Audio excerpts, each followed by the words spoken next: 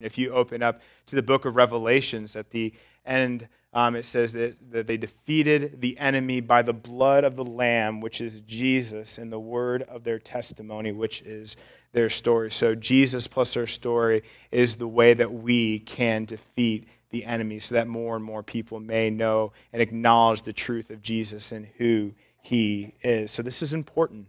This is why we're reflecting upon this as a community and that we're getting into this. We gave you a note card about a couple weeks ago, and on this note card, it talked about, it said, hey, I wanted to be able to, I decided to start, I decided to stop, and then today we're going to be talking about deciding to stay. But also the beautiful thing about our story as well is that, and if you reflect back, there's probably a lot of brokenness. And when I've been with our fellow TSM students, we're saying, hey, you know, God uses our sin, our brokenness for his glory. And the best way that I've been describing it to them is saying, hey, you are a masterpiece. So in Ephesians chapter 2, verse 10, it says this from the New Living Translations, for we are God's masterpiece, and he has created us anew in Christ Jesus so that we can do good things that he has planned for us long ago. We are his masterpiece. So whether you think that your story is not good enough, or it's too jacked up, or too messed up, God says, no, no, no. I'm going to make you into something greater. I'm going to make you into a masterpiece. And I'm not going to say too much about that because God's going to be preaching about that next week. But the beautiful imagery that I've been sharing with our students with the masterpiece is, have you ever seen a mosaic before? All right? It's little pieces of tile or glass, and they're shattered and they're broken. But the really cool thing about the mosaic is if you gather the pieces together, it forms some of the most beautiful artwork around. In fact, we see it in cathedrals. We've seen it in museums. We've even seen it in furniture where it looks really cool and trendy and you can make something beautiful. And yet God takes the brokenness of who we are and makes us into a masterpiece. So this is why our story is important. This is why it's important for us to say, hey, we need to start something. Hey, this is why it's important. We say, hey, it's important to stop whatever that may be. And even today, we're looking at the book of Ruth and saying, hey, it's important for us even to stay. So let's open up that book. I'm going to summarize what is going on through this chapter. And if you read this before, we're going to go through a quick review. But there are two main characters we have in this, to start off this particular passage. We have Naomi and her husband, okay? And what happened was they had two sons, and they decided that they needed to move away because there was famine. They're saying, hey, this place is not good for us to be right now in our hometown, which is Bethlehem. Let's move to Moab, and we'll settle our family there, and we'll make our home to be there. We'll start there. So they actually decided not to stay, and they went to this new place, and you know their family soon grew, and then their two sons met two women. Two women named Ruth, which is actually the main character of our story, and the other one is Orpah, all right? Now, quick fact, I just learned this the other day, and I thought this was really interesting, okay? You know Oprah? She was actually named after Orpah. What happened was she was born, and the birth certificate, they spelt it wrong. And so then they spelled her name to be Oprah instead of Orpah. So you're welcome. It would have been the Oprah Winfrey Show, and now we have Oprah. So really her name was named after that. So we have Ruth and we have Orpah that married their two sons. And they had a happy family. Things were looking good. You know, crops were great. The family business, I'm sure, was great. And then all of a sudden, Naomi's husband passed away. And that's okay because there's still the two sons to be able to take on the family business, the family trade. Everything was hopefully going to be okay. And, you know, things were moving around. And next thing you know, we find out shortly in the story that both the sons passed away. So we have Naomi and her two daughter-in-laws, Ruth and Orpah. All right? And so if you know anything about these times, if the men were to be passed away, the women had nothing. They were to become beggars because they couldn't get jobs. They couldn't have anything. It was basically their lives were miserable. It was going to be hopeless. And that was probably going to be the end of it all. So Naomi, gives both of these women the option, saying, hey, this has happened, so what you really should do, you should go back to your families in Moab, and maybe you can remarry. Maybe you can find a new husband, or maybe your parents will still take care of you.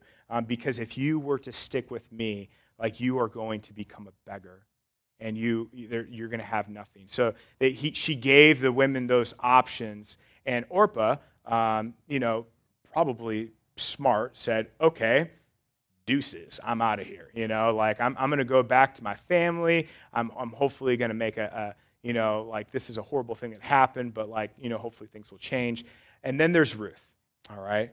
And it's incredible that she says something that's quoted by many different people. If you go to wedding ceremonies, this Bible passage is quoted often, which kind of is weird because it's really a conversation between two ladies, but a mother and a daughter, but there's still sacrificial love that is going on right here. And so in Ruth chapter 1, when it was given to when it was given to Ruth the option to be able to leave and go back home, Naomi, she responds by saying this: "Do not urge me to leave you or to return from following you, for where you go, I will go, and where you lodge, I will lodge. Your people shall be my people, and your God my God. Where you die, I will die, and there I will be buried. May the Lord do so to me, and more also, if anything but death pass me from you."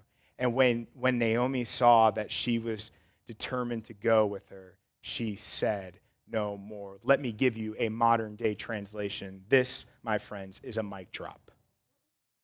And Naomi, all my older friends, what's that right there? It's basically it's good. That's the most perfect thing to say. It's so beautiful, like nothing else can be said. And Naomi has no other words and says, okay, you're coming with me and we're going to Bethlehem.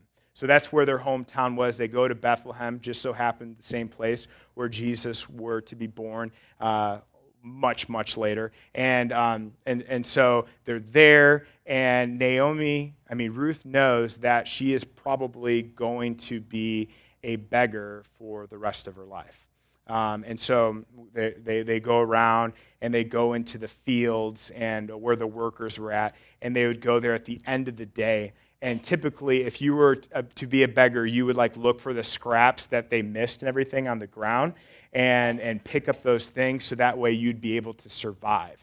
And again, this is what Ruth chose. She said, I'm gonna live this life with you because I love you. We're in this together. She had every way out, but she decided to do this, and so she's picking up scraps. Okay.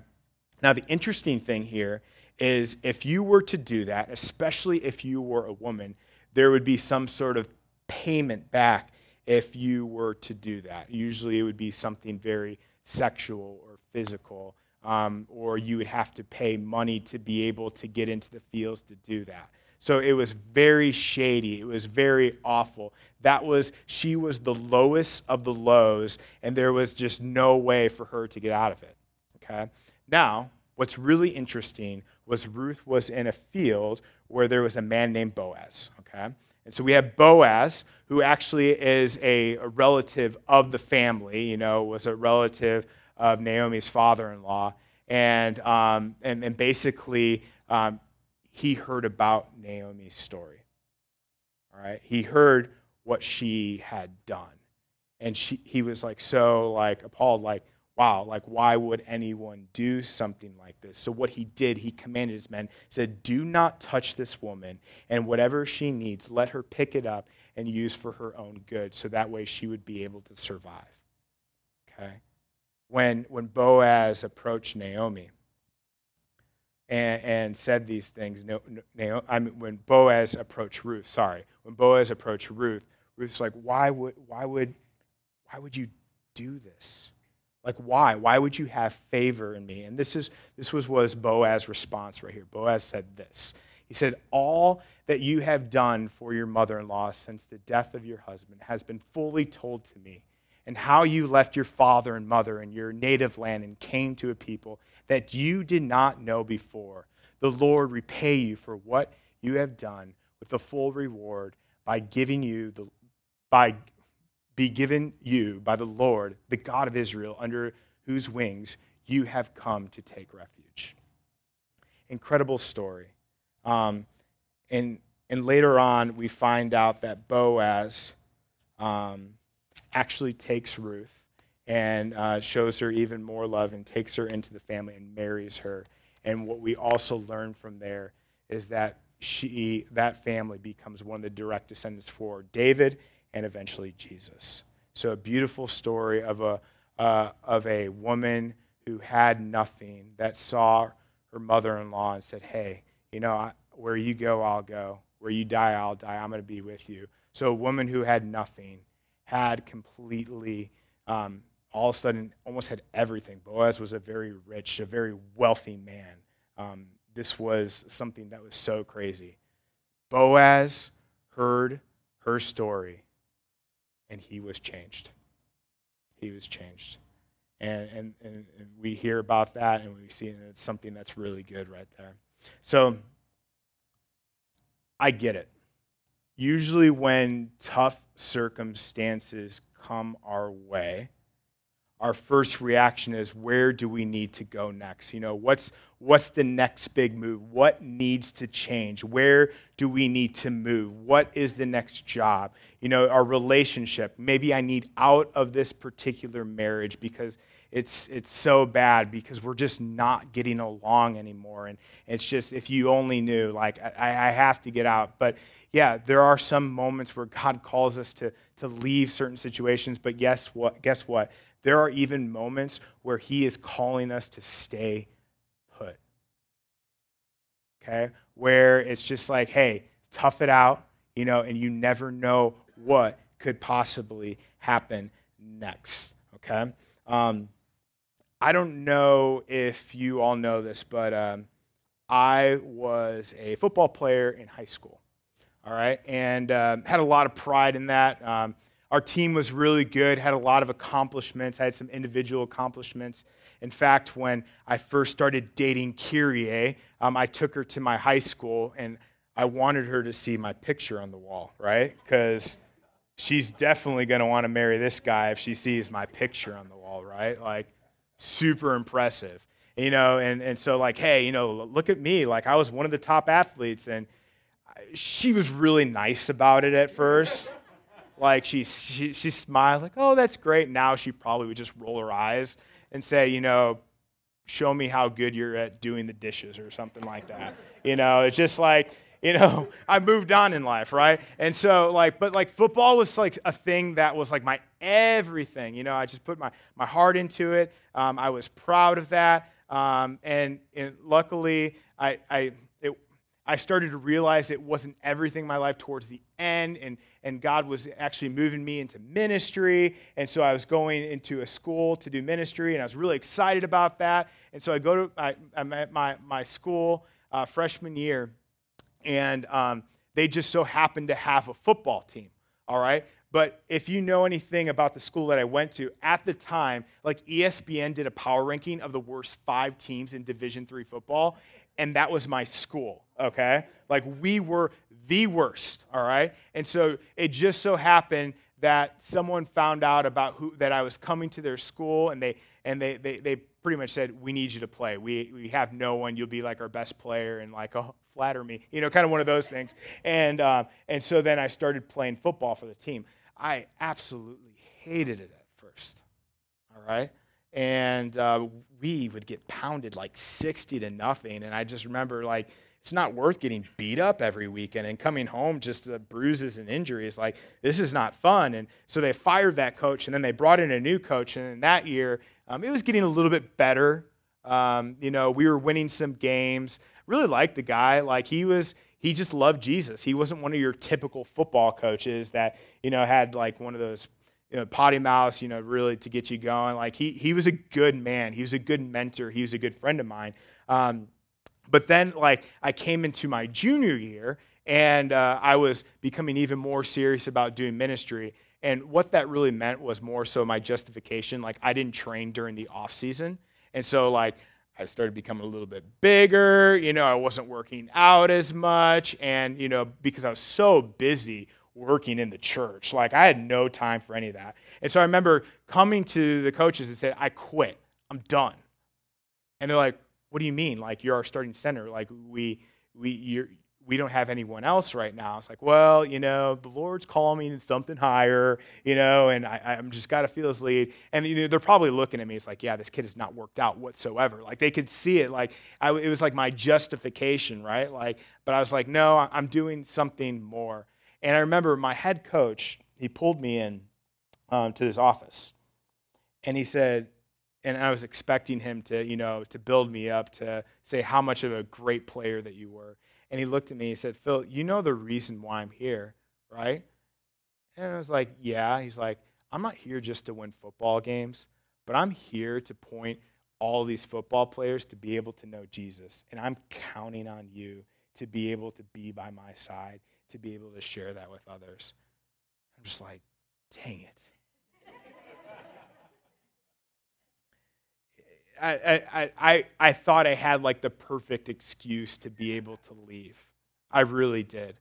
I was doing something so much better, or a higher calling, whatever you wanted to do. I already had a youth group, and I needed to be able to follow that. And it was like right in front of me, like the Lord was saying, you need to stay. Like, there are men on this team that need to be able to hear about the love of Jesus, and to be able to, that you can be able to reflect your story to them. And you know what? I stayed. I had to tough it out. It was a great season. But I realized if I did not do that, I would have never had some of like the greatest conversations with some of my brothers. And to be able to be in a dorm room late at night where we're talking about the meaning of life, and we're saying, oh, Jesus is so much better. Like, I would have never have had that if I decided just to quit and to walk away. I get that. That story right there may sound really cookie cutter. And you're like, wow, you just used a football story to be able to relate something like this, what Ruth has done. Like, that's really nothing. And you're just like, because like, if you get to the reality of it, you're like, well, like my marriage, it's awful. And let me tell you this too, before I go into anything, like, if your spouse is cheating on you, yes, that's means for divorce, okay? I get that. But it's also means for forgiveness as well, which I know can be very tough. And especially if there is hurt or harm or affliction being done, you need to get out. You don't stay in that situation. So I want that to be out there as a disclaimer, okay? But like, most of the time we also hear about these brokenness of relationships saying, yeah, it's just not there anymore. It's just, the love's not there. The girl at the office, it's just way more fun to talk to, or whatever it may be. Or I really don't like my job at all whatsoever. It's awful. It's boring. It's not fulfilling my purpose in life. And sometimes it's like, I don't know if you know this, but Paul, you know what he did for a profession? He was a tent maker, and he'll tell you he didn't like it whatsoever, okay? And so sometimes, and maybe there needs to be change, but also maybe God is also telling you to stay put in something, saying, hey, like, grind it out. Like, there's going to be something good that comes from this. You just never know. There is a friend of mine, and just like a great mentor for me and Kyrie. And for the longest time, he's just been a great encourager. I remember like when we received a phone call from John to be able to come down here and serve with you all at Thrive. He was like the very first person I shared this with. I said, hey man, like they want us to be here to do college ministry, to help plant this church. Like, this is so cool. And he was like, I had to tell him because like he was that kind of brother to me. And because we had a close relationship. And because like it led to one of those things where it wasn't like one of those Christian relationships like, hey, how you doing? How's your walk with the Lord? What scripture are you reading? Which like all that stuff's really good. But like when it came to this guy, we went deep, right? We shared all of our brokenness. We shared all of our hurts. We shared all of our struggles. We shared all of our joys. Shared everything. Everything was on the table. And it really taught me a lot about relationship, friendship, discipleship, being vulnerable, about walking my faith in the Lord. And I remember, things got real one time. He said, Phil, I got to talk to you about something. And I said, yeah, well, what's that? He said, I just want you to know that, it was I think 10 years ago from this time, I had an affair. And I came clean and moved towards repentance and counseling with my wife and all of this stuff.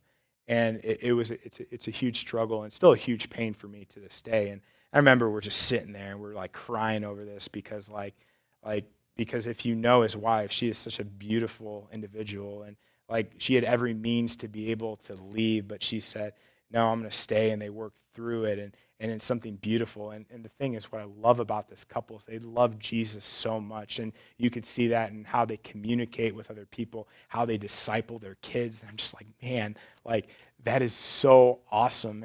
And I realize if she decided, to say, hey, I'm done, deuces, but instead she was just hey, we're gonna try to work this out. We're going to try. And they did. And I'll tell you what, I'm glad that they did because, there have been moments where I've needed them more than ever before. And it's been something beautiful to see how God has worked through them. And it was she decided to stay. And I get that. That may be very difficult, very hard to come by. Again, maybe it's your job. Maybe you're just feeling so discouraged right now with what you're doing in life. To all my millennials out there, where are you at? Hey, I'm a millennial too. Don't let this disguise you. We are never happy. We're still trying to find the right job. What is our meaning and purpose in life? And believe me, we should be talking to all of our friends here. And, I'm sure you guys would have stories to be able to share with us all of what that's looked like for you. But, we're never really satisfied. We're always kind of what's next? And even that may be for yourself. But maybe sometimes the Lord is actually calling us to stay put. Maybe there's something there that we don't know of. I have a lot of love and respect for my mother, okay? So she is a Christian school preschool director, and she was also an assistant principal at school. Very large Christian school, very successful Christian school. It's where I went, love it. And I remember at one point she had a job offer to be a principal at another very prestigious school, and at all that time I was like, oh wow, that's a good step up for you, Mom. That's the right move. She told me how much money she was going to be making. I was thinking how much money is going to come towards me. I'm you should definitely take it, right? That's the thing to do. And but in the meantime, there was a struggle going on where the school that she was already at, there was problems with the pastor that was there, and things were getting ugly, and it was messy, and I can't go into details of what was going on, but it was awful. It was like splitting the church, splitting the school, everything was just going downhill fast. And I remember she said, I need to stay. And I remember my dad and I were what are you talking about? You need to get out of this situation. Here's the step up for you. This is the next lateral move. And she was just no, I need to be able to stay. I need to be able to love on the people that are in the staff, to be able to move forward because something greater is going to come. And guess what? She did stay. Things got so much better. The school continued to grow. But at the time, I was just what in the world were you thinking? So there's two biblical figures in this story. Again, we have Ruth that does the crazy, extraordinary thing, and she decides to stay. But then there's also Boaz, too. We don't give enough credit to Boaz, all right? He saw this lady, and he was changed by her story. But sometimes also, maybe God's calling us to affirm someone out there. If you hit that slide right there, Jeff.